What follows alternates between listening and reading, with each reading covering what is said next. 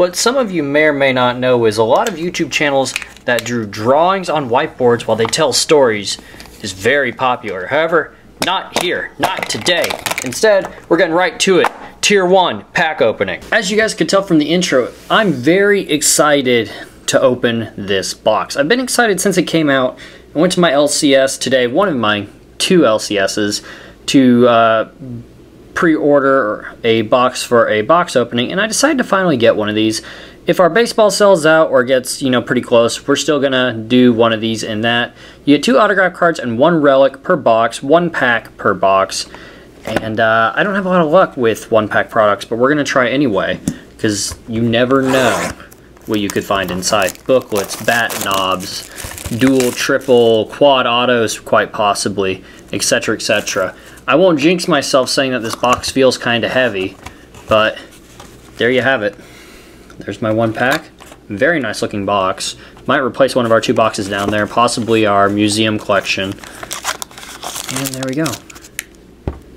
There's our pack. Yeah, that's just our little bridge for the pack to sit on. All right.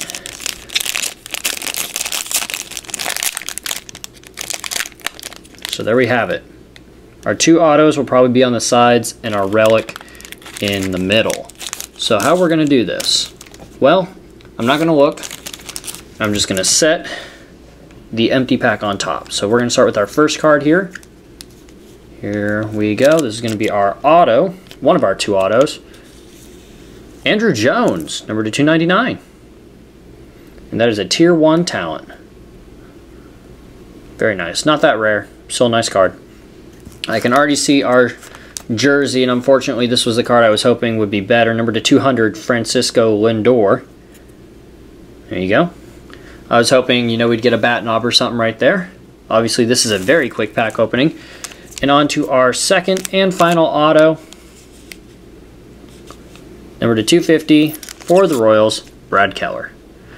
Honestly, spend over $100 on this box. I'm not too hyped on it, but the drive is honestly getting those retired player autos, for example, or also getting those bat knobs and other types of cards. Guys, thank you so much for watching. As always, like, subscribe. Hopefully this baseball break is long done by now and we got a better box than I did. I appreciate you all, and I will talk to you all later.